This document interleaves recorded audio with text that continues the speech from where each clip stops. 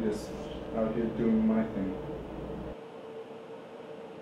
I'm here to study graphic design and to be with my girlfriend Olga.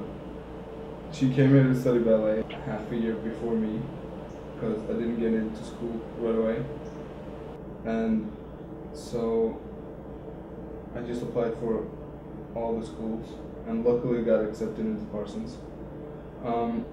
At first it was just like being accepted to come over and chill. I didn't know it was like a prestigious school, but then like after the first week everybody was talking about, yeah, it's so great being here, it's so hard to get in and all that, and I was like, what? I thought it was just another school.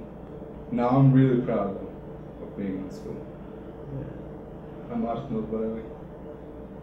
It's hard at times where you can't go and cry to your mom or ask your dad for more money or whatever, but I've gotten used to it, and I met a lot of good friends here that I rely on to keep in touch with, to keep me sane, keep me the way I am.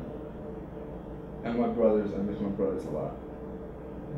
I miss my brothers more than I miss my parents, but I miss them a lot. Like, I miss my whole family. I just miss like not seeing them every day. I think that's kind of the hardest thing. And also because I'm like the oldest brother, I'm supposed to protect my brothers and all that and teach them stuff, and I can't. And in part I feel like I'm neglecting them because like my brother's 15, he's starting to be interested in girls and all that, and I'm supposed to be the guy that says, no, she's ugly, she's good, she's nice.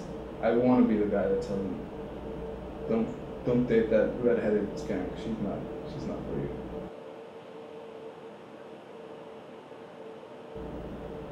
Ideally, I would want to get a job here first, because you get paid a lot more than you do if you would start back home.